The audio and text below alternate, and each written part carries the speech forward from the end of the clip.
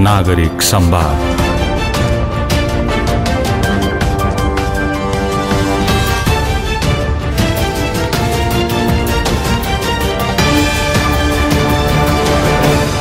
नमस्कार, रेडियो नागरिकको नियमित प्रस्तुति नागरिक संवादमा स्वागत छ। म कमल क्षत्रि। आज हामी कार्यक्रममा पछिल्लो समय एकदमै चर्चाको विषय बनेको मिटू अर्थात म पनि अभियानको बारेमा चर्चा गर्नेछौँ। मिटू अर्थात म पनि। कुनै महिलाले कुनै बेला कुनै दिन आफू फलानुबाट फलानु हिंसामा परेको थिएँ भनेर सार्वजनिक गर्छिन् र त्यही कुरालाई समर्थन गर्दै म पनि त्यस्तै हिंसामा परेको थिएँ भनेर अरू महिलाले पनि # मिटू उल्लेख गर्दै आफ्ना तीता भोकाई सार्वजनिक गर्ने अभियान नै मिटू अभियान हो।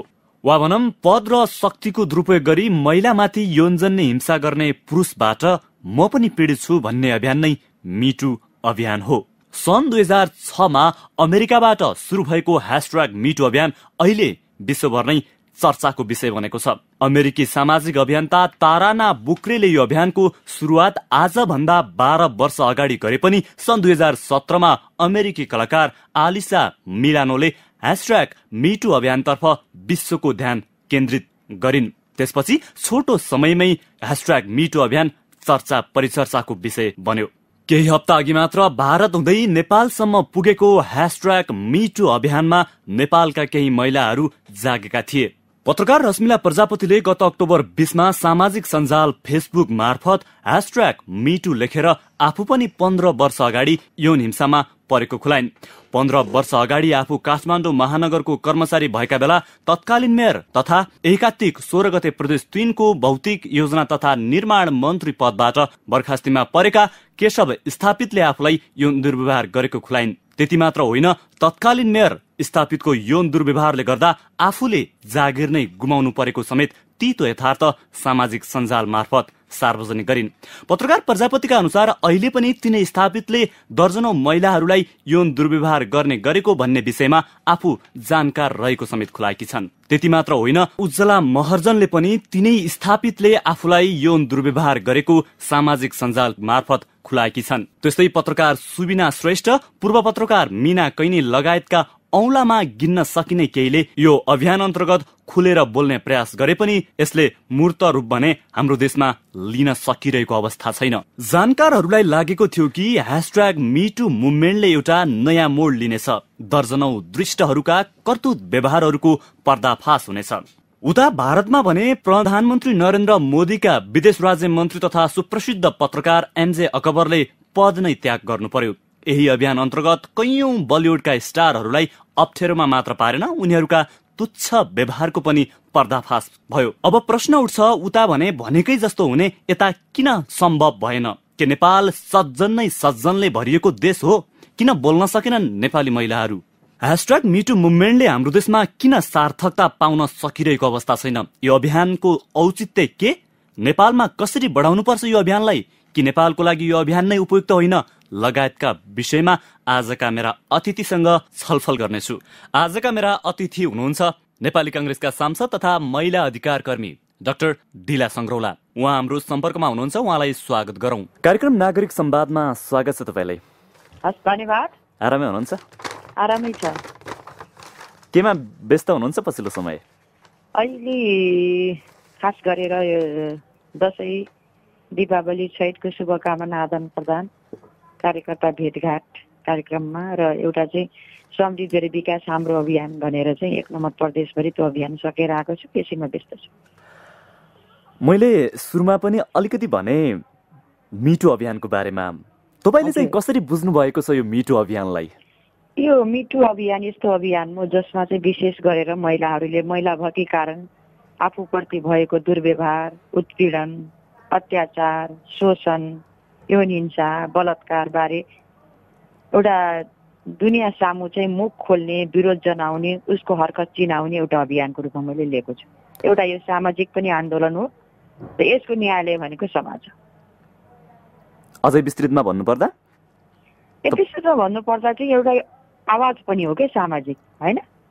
आज यो चाहिँ पुरुष विरोधी अभियान त होइन, तर पनि चाहिँ यो महिला, यो नेपाली समाज होस्, अझ विश्व समाजभरि नै के छ भने महिलाहरूले चाहिँ युगौँदेखि नै एउटा चाहिँ हिंसा, अत्याचार यो यौन हिंसा बलात्कारका घटना घटिरहेछन् नेपालको सन्दर्भमा चाहिँ दिन प्रतिदिन घटिरहेछ।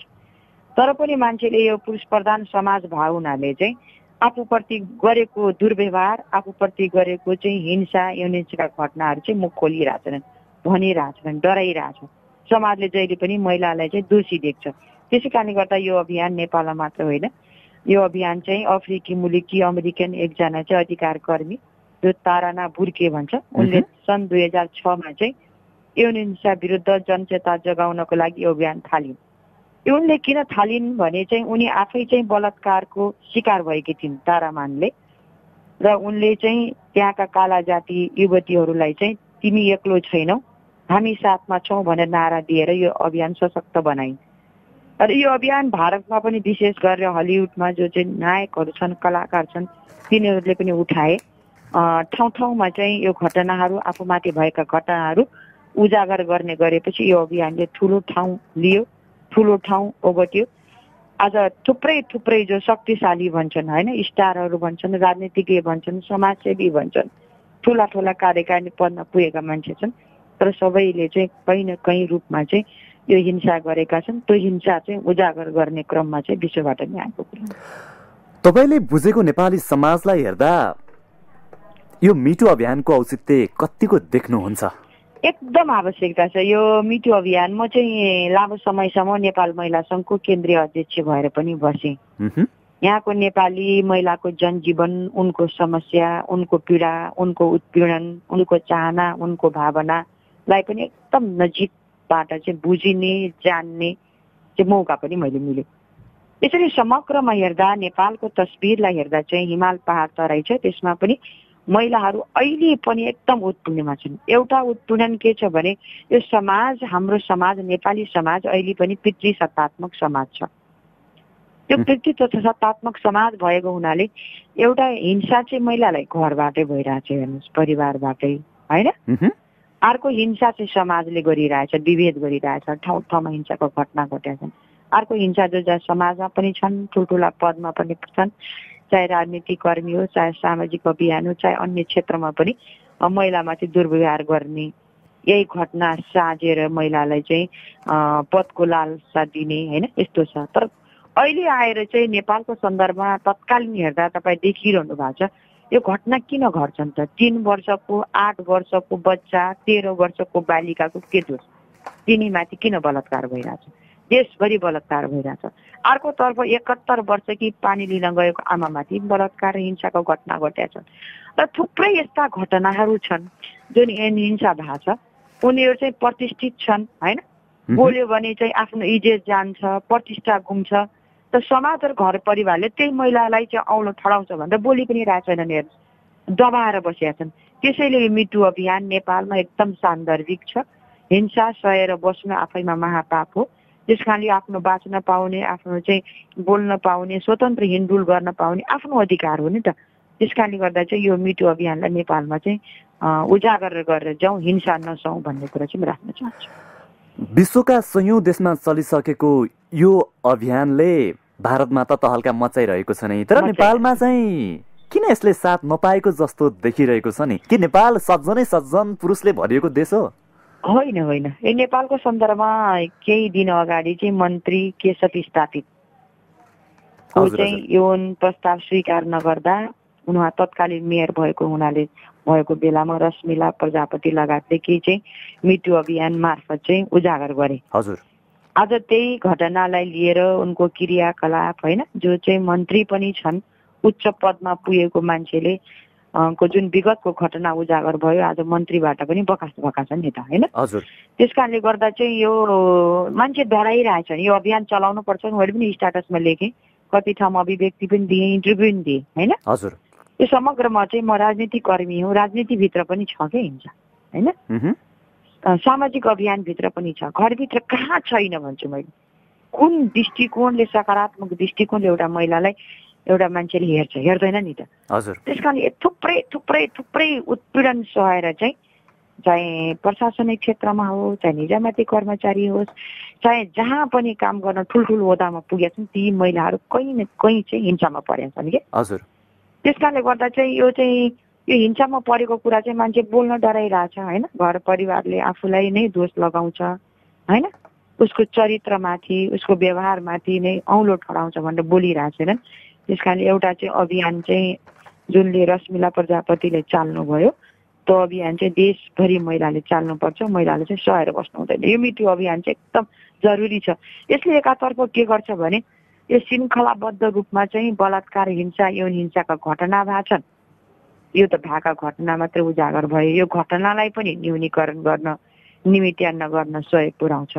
अर्को कुरा चाहिँ मान्छेले जुन सहेर उत्पीडन बसेका छन्, बस्नु हुँदैन है, अब चाहिँ गऱ्यो भने यिनीहरू बोल्छन्, यो दुर्व्यवहार चाहिँ महिलामाथि हेर्नु हुँदैन। महिला पनि एउटा हिस्सा हो, मानवता हो। मानवता भन्ने कुरा हराएको छ नि त अहिले होइन। प्रेम सद्भाव भन्ने कुरा हराएको छ नि त अहिले होइन। यो चाहिँ पाशविक प्रवृत्ति मात्रै बढेको छ होइन। महिलालाई हेर्ने दृष्टिकोण चेन्जै भएको छैन। आज मुलुक चाहिँ परिवर्तन हुने, गणतन्त्र भइसक्यो, लोकतन्त्र भइसक्यो, सङ्घीयतामा हामी गइसक्यौँ, तर महिलालाई हेर्ने दृष्टिकोण, उन्नति गर्ने व्यवहार, उनलाई हेर्ने सोचाइ चाहिँ परिवर्तन भएको छैन। थुप्रै थुप्रै पीडा सहेर चाहिँ बसेका छन्।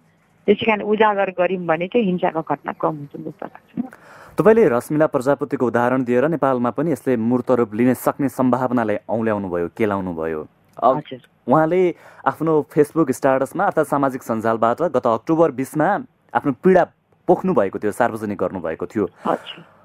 करिब करिब 2 हप्ताभन्दा धेरै बितिसकेको छ। यसले त तुलनात्मक रूपमा अपेक्षा गरे अनुसार अलिकति छोटो समयमै तहल्काइ पो मचाउँछ कि नेपालमा भन्ने लागिरहेको थियो, तर त्यस्तो भएन नि। यो नभएको कारण के छ भने यो हरेक इस्युहरू, हरेक एजेन्डाहरू, हरेक मुद्दाहरूलाई यसको चिनोपानो राजनीतिले गर्छ।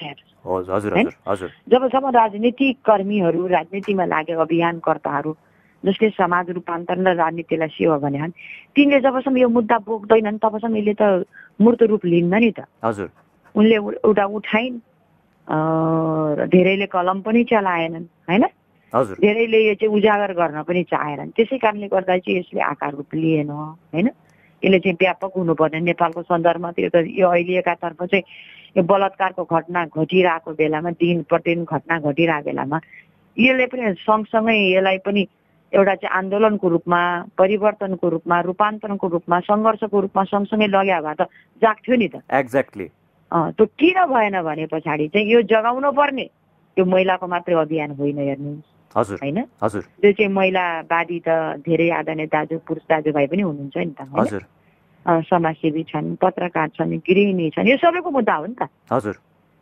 तर के छ भने सबैको मुद्दा हुँदाहुँदै पनि यसलाई उजागर गरेर बोक्ने भने त राजनीतिक कर्मी हो नि त। कुनै पनि राजनीतिक कर्मीका मान्छेले, महिला नेताहरूले यसलाई उजागर गर्ने, बोक्ने काम नै गरेनन्। यसले कसरी आकार लिन्छ? पुरै त्यही हो।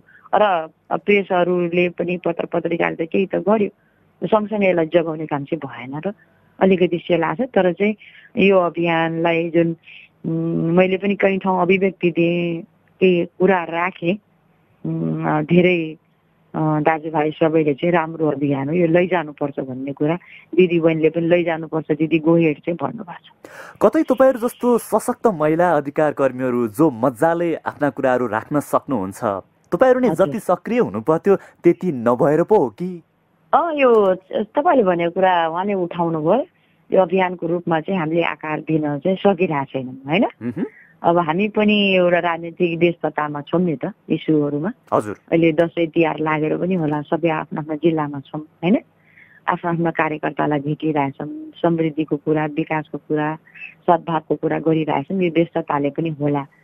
अनि यस्तो कुराहरू चाहिँ यो राजनीतिक दलभन्दा पनि माथि उठेर मेन चाहिँ जसले चाहिँ राजनीति गरिरहेछन् नि महिला अधिकारी कर्मी, तपाईँले भन्नुभयो नि, जो चाहिँ बोल्न डराउँदैनन् नि त होइन। सबै कुरादेखि राष्ट्रिय राजनीतिको पेरिफेरीमा आइसक्यो नि त होइन।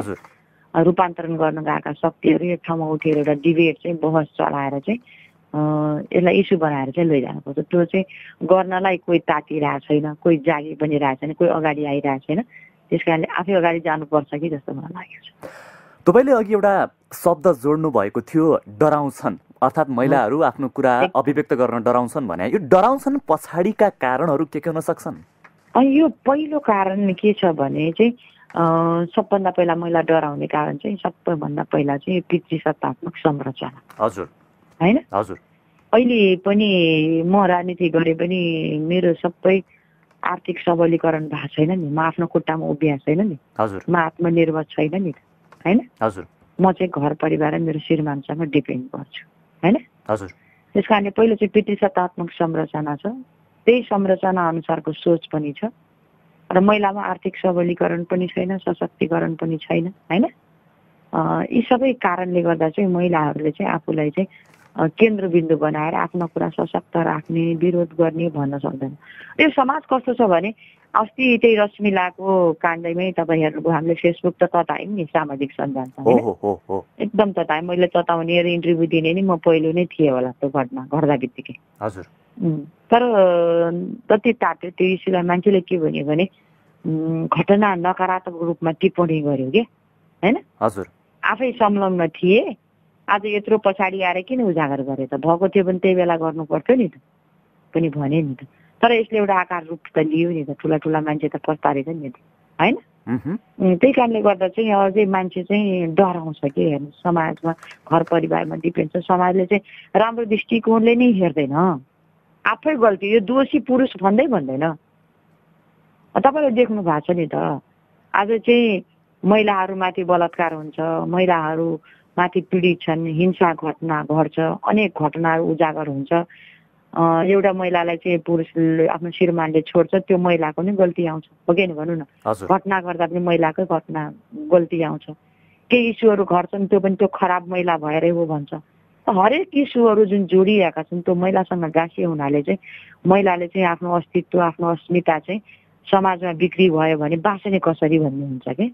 हजुर त्यही भएर लुकाएर राख्ने दबाएर राख्ने नभन्ने उत्पीडन सहने एउटा सहनशीलताको प्रतीक चाहिँ महिला बनाएका छन् कि त्यही नै कतै मैले न्याय पाउँछु भन्नेमा नै शङ्का भएपछि यो समस्या निम्तिए पोको हो कि एकदम हो एक्ज्याक्ट तपाईँले भनेको न्याय पाउने त कहाँ बाटो छ र त भनौँ यो त अभियान त हो नि हैन जस्तो निर्मला पन्तको अब निर्मला पन्तको लागि सबभन्दा पहिला निर्मला पन्तको घटना घट्यो कञ्चनपुरमा त्यो घटना घट्दा बित्तिकै घटेको भोलिपल्ट नै सायद यो पार्लियामेन्ट्री हिस्ट्रीमा होला धेरै मान्य सांसद सहित हामीले चाहिँ प्रेस मिट गर्यौँ हजुर प्रेस मिट गर्यौँ सदनमा लिखित हामीले प्रस्ताव सार्ने महत्त्व प्रस्तावन दर्ज गर्यौँ हैन प्रधानमन्त्रीको ध्यानाकर्षण गरायौँ गृहमन्त्रीको ध्यानाकर्षण गरायौँ यसले आकार लियो छानबिन समिति बन्यो तर आज खै त जो अनुसन्धानमा संलग्न भए ती सबै मिलेर निर्मला पन्तका जति पनि प्रमाण थिए प्रमाण नष्ट गरे आज निलम्बन गर्दैमा डिएसपीलाई त उनको बाबुले न्याय त पाउँदैन नि त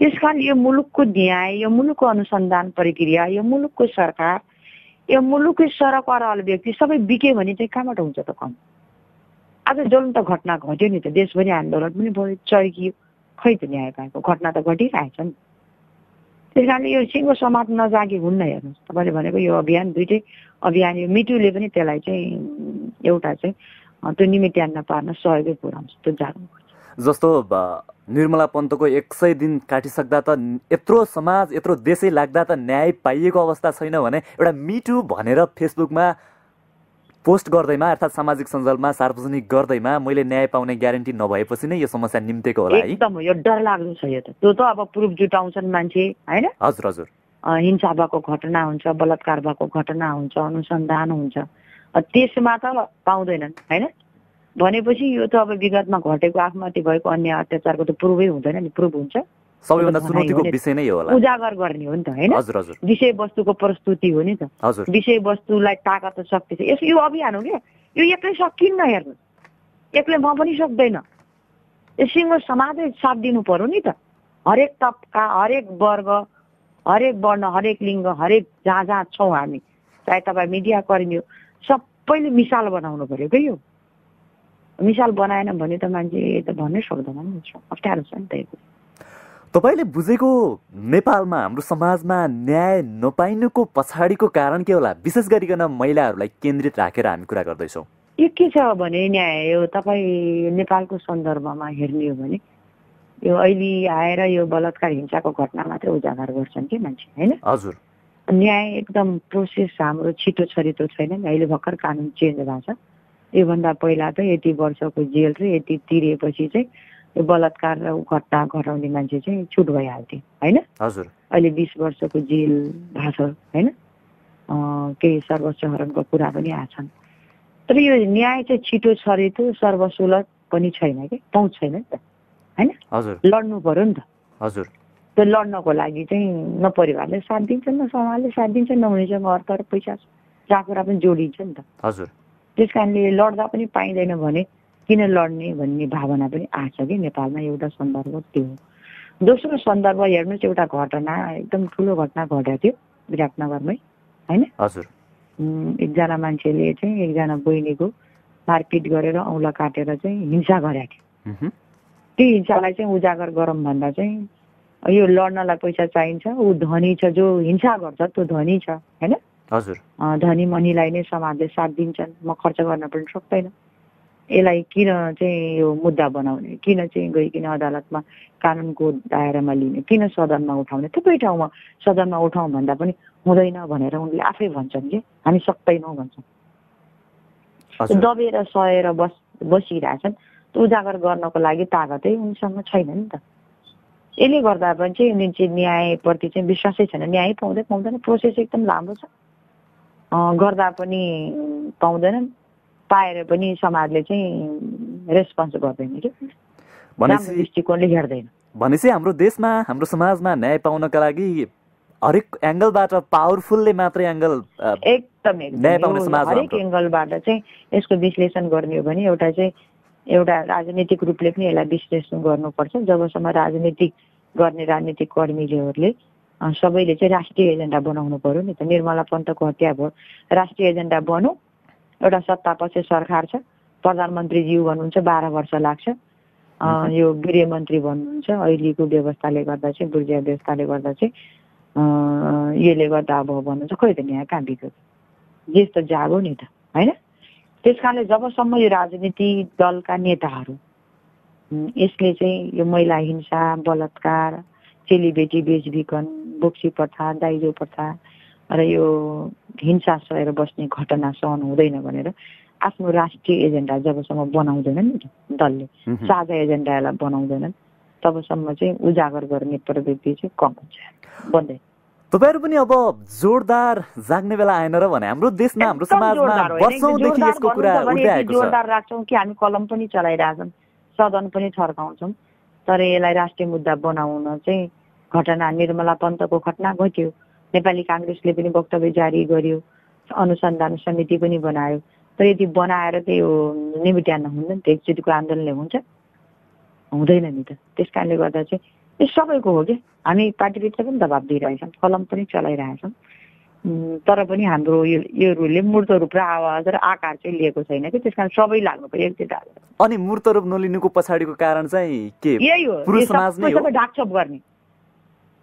हजुर। अनि सत्ता पक्ष र प्रतिपक्ष हिंसामा पनि बलात्कार चाहिँ कतिले सदनमा हेर्नु चाहिँ एउटा कुरा सम्झाउँछु, जै निर्मला पन्तको हत्या भयो, श्रृङ्खलाबद्ध रूपमा देशैभरि चाहिँ बलात्कारको घटना घट्यो। हजुर हजुर। हामीले चाहिँ सदनमा ध्यान आकर्षण गराउँदा एकजना मान्य सत्तापक्षले भन्नुभयो चाहिँ यो सरकारलाई चाहिँ विफल बनाउने खेल हो अरे हत्या, यो बलात्कार। त्यसरी गाँसेर मान्छेले सत्तापक्ष प्रतिपक्ष होइन नि त हिंसा। हिंसा भनेको त हरेक तह र तबकामा पुग्छ नि त, यसले हरेकमा पुगिरहेछ नि, हरेक घरमा पुगिरहेछ नि त होइन। अब यसलाई पनि राजनीतिकरण गर्ने हो र होइन नि त। अनि यस्तो छ, अनि कसरी यो अभियान सफल हुन्छ? अनि हाम्रो समाजमा दिनानुदिन महिला हिंसा झन्झन बढ्दै जानुको पछाडिका कारणहरू के हुन सक्लान्? यो दिनादिन हिंसा बढिरहेछ, मलाई पनि अचम्म लाग्छ कि होइन। यो पाश्चात्य संस्कृति भित्रियो होइन, महिलाहरू उच्छृङ्खल भए भनौँ भने पनि अब 3 वर्षको बच्चा 8 महिनाको बच्चा माथि भएको छ कि हुँदैन भनौँ न, 71 वर्षकी आमा माथि भएको छ। घटना त घटेकै गर्छ, घटना यस्तो घट्छ कि डरलाग्दो रूप भइसक्यो। त्यसैले यो मानवताको सोच छ नि, विकृति विसङ्गति छ नि, वस्तु थान्ने क्या होइन, मनोरञ्जनको साधन थान्ने एक प्रवृत्ति छ। महिलालाई हेर्ने जुन सोचाइ छ कि एकदम क्रिमिनल सोचाइ छ कि होइन, त्यो सोचाइले गर्दा चाहिँ पहिला चाहिँ सोचमा परिवर्तन आउनु पर्यो भन्छ मैले। सोचमा परिवर्तन नआइकन केही गर्न सकिन्न। सोचमा परिवर्तनै आएको छैन। किन घटना घटेछ? घरैभित्र वल्लो घर पल्लो घर काकाबाट छोरीमाथि यस्तो हाड नाताभित्र पनि करेनी भइरहेछ। यस्तो घटना किन घट्छ त? खै त कहाँ छ त सुरक्षा भन्छु म त कतिपय ठाउँमा म त देशभरि घुम्छु हेर्नु, सबैले चाहिँ आज स्कुल पढ्न गएको छोरी चेली चाहिँ फर्केर आन्छ कि हाल्दैन चिन्ता लिइरहेछ कि आज डुलिरहेको मेरो बुहारी मेरो परिवार चाहिँ सुरक्षित फर्किन्छ कि फर्किन्छ। बाटामा मादक पदार्थ खाएर चाहिँ यो रक्सी सेवन गरेर ड्रग्स सेवन गरेर चाहिँ नसा बिचमा पनि बलात्कार भइरहेछ बाटैबाट। यो घटनाले यसले पनि यसलाई जोडेको छ क्या, होइन? यसलाई पनि न्यूनीकरण हामी गर्न सकेका छैनौँ नि त। घटना घटेको छ। अर्को कुरा तपाईँले यो युनिसियाको कुरा मात्रै होइन नि त, कसलाई थाहा छैन कि महिलालाई बेच्नु हुँदैन भनेर, चेलीलाई बेच्नु हुँदैन भनेर थाहा छ नि त। हजुर। तर हरेक दिन नेपाल चाहिँ चेलीबेटी बेचबिखन ओसार पसारको देश रूपमा चिनिसक्यो। हरेक चाहिँ खाडी मुलुकमा मात्रै हरेक भारतका अँध्यारो कोठीमा चाहिँ नेपाली महिला किन बिक्री हुन्छन्? बिक्री भइरहेछ नि त, होइन? खै त चेतना, खै त जागरण, थाहा छैन? थाहा छ नि त, होइन? त्यस कारणले हरेक कुरा चाहिँ आज नेपालको सन्दर्भमा चाहिँ एकदम दुःख लाग्दो घटना भइरहेको छ कि। यो त तपाईँले भन्नु मिटु अभियानको कुरा गरौँ। मिटु अभियान हामीले यहाँ चलाउने हो भने यहाँका ठुला ठुला नेतादेखि लिएर ठुला ठुला पदवालादेखि लिएर ठुला ठुला समाजसेवीदेखि लिएर ठुला बडालाई चाहिँ गरेका छ। सानाको कहाँ त्यत्रो पहुँच हुन्छ अरे हेर्नु। यो त भुइँचालो जान्छ नेपाल। ठुलो आन्दोलन हुन्छ। भुइँचालो ल्याउनको लागि तपाईँले पहल गर्नु पर्यो। म एक्लै त सक्दैन नि त, होइन? हजुर। यो भित्र हरेक मैले अघि नै भनिसकेँ, सबभन्दा पहिला यो सामाजिक अभियानकर्ता छन्, तिनलाई जगाउने भने पनि त राजनीतिक कर्मी हो नि त। त्यो एक ठाउँमा आउनु पर्यो कि। एकजनाले बोल्छ, अर्कोले बोल्छ, एकजनाले कलम चलाए, अर्को त तात्दै सब डराइरहेको छ। त्यही भएर यो पछाडि परेको छ। मुख्य कुरा न्यायको ग्यारेन्टी सबैभन्दा महत्त्वपूर्ण हो भन्ने जस्तो लाग्छ मलाई चाहिँ। न्यायको ग्यारेन्टी पनि छैन नि, कहाँ पाउँछ? यो त तपाईँको त अभियान त भइहाल्यो। 10 वर्ष अगाडि, 15 वर्ष अगाडि, 20 वर्ष अगाडि, 5 वर्षको अगाडि कुरो। आज 1 घन्टा घटेको कुरा त यो गर्भमा रहेको बच्चा, यो केटाको मेरो श्रीमानको, यो मेरो श्रीमती नै होइन, मैले बिहे गरेँ नि मेरो गर्वै होइन भने त के भन्छु त? कहाँ जुटाउनु छ? प्रमाण मानिरहेको छैन नि त, स्वीकार गर्दैन नि त। अर्को लडाइँ हामीले लड्नु परेको छ नि त। किन अहिले आइरहेछ नागरिकता सम्बन्धी इस्यु चाहिँ? एउटा चाहिँ आमाले चाहिँ बच्चाको नाम दिँदा चाहिँ श्रीमानको पुष्टिगत प्रमाणले भनिरहेछ नि त। कहाँ दियो संविधानको अधिकार? समानताको कुरा हामी गर्छौँ, समान अधिकारको कुरा गर्छौँ, सहअस्तित्वको कुरा गर्छौँ, कहाँ पाएका छौँ त? संविधानको धारामा लेख्ने, व्यवहारमा कार्यान्वयन नहुने, त्यो खालको नीति पनि छैन नि त। पोलिसी हुनु पर्यो नि त। पोलिसी हुन्छ, कार्यान्वयन पनि छैन। फेरि कार्यान्वयन गर्ने निकाय भनेको त यिनै हो नि त, दलको नेताहरू हो नि त, सरकार हो नि, त्यो छैन कि। अघिकै प्रसङ्गमा जोडिन चाहे, सरकारले महिला हिंसा न्यूनीकरणका लागि चालेका कदमलाई कसरी मूल्याङ्कन गर्नुभएको छ? यी उपयुक्त हुन्? सरकार चाहिँ मान्छे निकम्मा भइसक्यो हेर्नुहोस्, म एक शब्दमा भन्छु, होइन? सरकारले कदम चालेकै छैन। सरकारको कुनै अभियान पनि छैन, सोचाइ पनि छैन। यसको ज्वलन्त उदाहरण चाहिँ निर्मला पन्त। उच्च स्तरीय छानबिन समिति बन्यो, त्यो छानबिन समितिले प्रतिवेदन दियो, त्यसपछि फेरिए, डिआइजी आइजीसम्मका सारा रूप फेरिए, होइन?